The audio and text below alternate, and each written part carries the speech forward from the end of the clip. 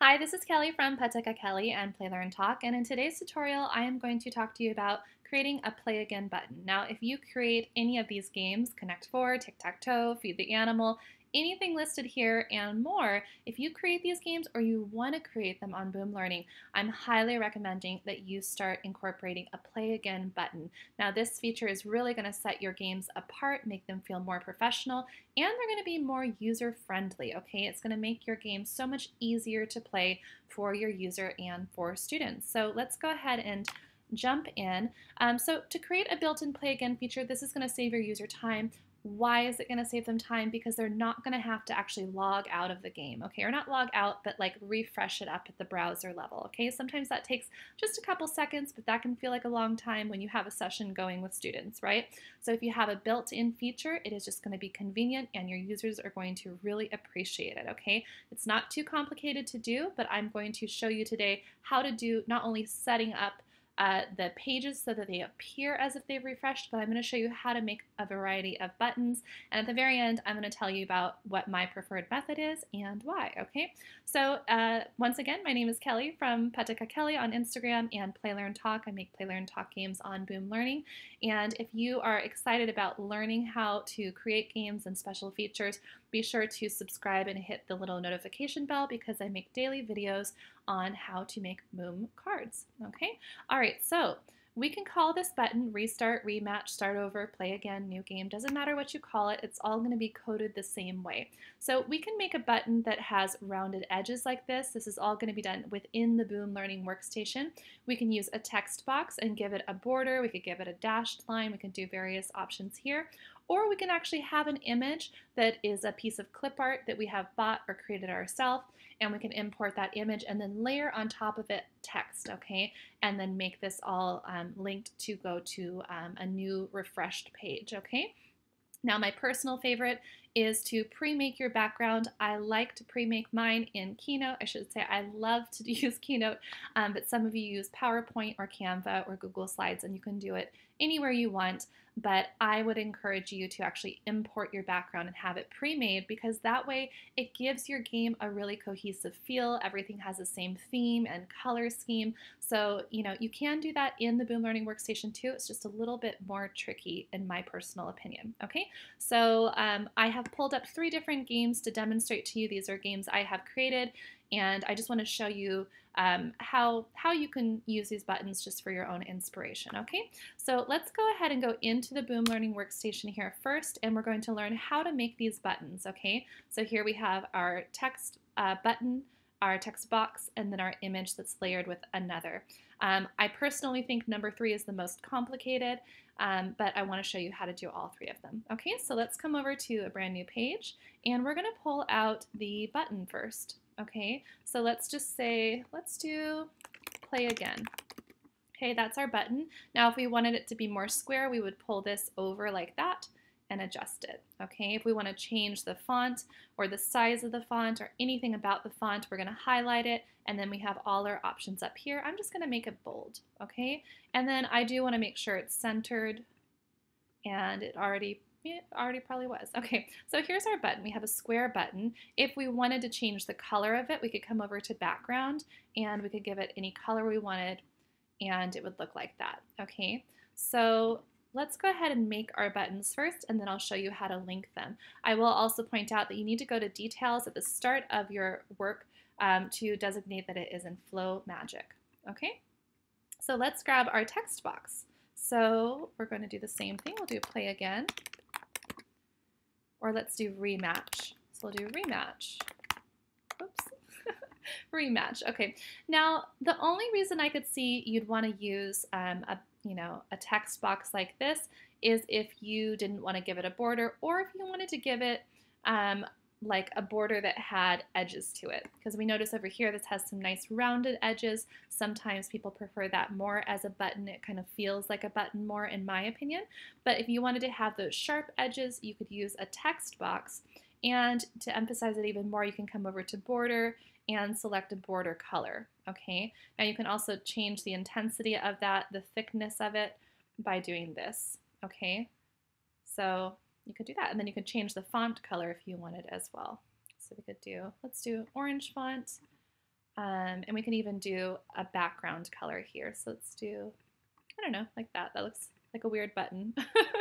But you know, we can go with those colors. So there we go. So that's another option that you could do. Now I'll also point out here, let's just redo this one. I'm going to get rid of all the coloring, okay? So let's just change it back to, we want it to be black font and a white here, and then we want to change the border back down to 1. Okay, so we'll do that. Okay, so here we have our button, and I'm going to make sure it's centered. We can change the actual border itself, so I'm going to make it a little bigger so you can see. We can actually change the border style. So here we have dashes if we want dashes, and if we increase the width of it, it's going to make it bigger, obviously. Okay, so that's an option too. So let's make this bigger here. Oops. And we'll make the font larger. So let's go with that. That is too large, okay? So let's make it a little smaller. And I'm going to pull this up so that we don't have that awkward space. Okay, so that is another option. Let's see, now the third option, you can pull out an image. Okay, and let's see, let me just grab a pumpkin.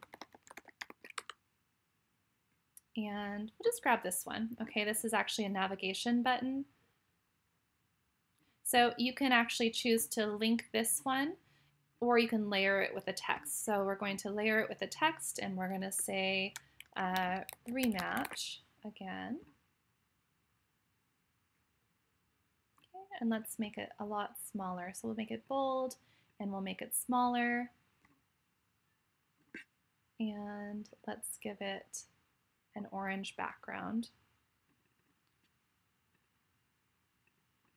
Okay, so now I'm going to put that on top in the center. Now once again, this is my least favorite one, but you can do this if you want to. So I don't know what's going on here with that font. It looks like it's changing, so let's make sure it's on black. Okay. Now what we want to do is we want to link any of the buttons that we're choosing. So we only need one, okay? But you are going to link it to the next button feature, okay? So if you want to do it all at one time, we actually don't want to link this rematch part, the written part, but we're going to click on the button, and then we're going to go over here and hit next card, okay? So they are all linked to whatever the next card is, okay? Now, once again, you're only choosing one to link. Now, let me go ahead and demonstrate to you in the 3 different decks what actually happens when you hit play again or rematch. And then I'll show you in these that are already pre-made how it looks, okay? So that is how you make your buttons. If you have any questions, just leave a comment below or reach out to me on Instagram at @PetZakaKelly, and I'll be happy to help you. So the first version that we have, this is a Connect 4 game. So I'm going to hit preview. So I'm going to go in and we'll do let's play. So you'll see on the game board, I can put out all the pieces. Okay, so let's say that the students have played the game. We'll just put out a lot of pieces right now so you can see it. Oops, got like that. Okay, so now we want to be able to do rematch. Okay, so when they click rematch, if you didn't have that button there, they're going to have to like click out here or go back, right? But instead, we've just created this rematch button for them, and it's actually going to refresh the entire page. But if you notice, when I hit that, you'll notice the screen actually turns the page. It turns like that, okay? So I typically do 2 rematch buttons, and then I have a blank button here, okay? And you can put something here like done or finished, or you can just leave it blank. So let's go ahead and go in and see what that actually looks like. Okay, so I'm going to scroll down, and here is my game section. Okay, so we have this page here. So I have gone in and done all of the coding on this page, okay?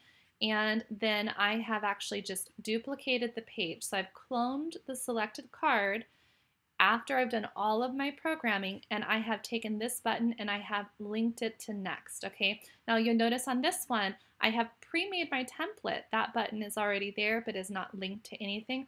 All I had to do when I came into my Bib Learning Workstation was pull out a text box, delete the text from inside, size it to this button, and then link it to next. Now after I've done that, like I said, I come over here and I clone the selected card 2 times, okay? and that is also linked to next, okay? Now, my third time, I don't have it linked to anything at all, okay? But I do have a text box there should I want to link it to something later, okay? I just do that as part of my creation process, all right? So let me go ahead and show you the other two that I have. This is a free game that you can actually download. It is the summer edition, so 3 in a row, and I have it as a rematch button. Okay, so down here at the bottom, this once again, this is a pre-made template, makes it so easy to do, and I simply layer that text box over the top of it. Okay, and then we have a third option. This is a game board set. Now this is also a free game that you can download, and this is also part of a tutorial series where I show you how to make this exact game board, okay? And you'll notice here, I have also pre-made this template because it has the rounded edges, but you could easily make that button yourself in the Boom Learning workstation, okay? So if you're interested in learning how to make this game board series or any of these activities, I will link them in a comment below and pin it to the top. I hope you enjoyed this tutorial and that it was really helpful. Please let me know if I answered all your questions or if you need some further guidance. All right. Once again, please subscribe if you are interested in having daily videos on learning how to create Boom cards on Boom Learning.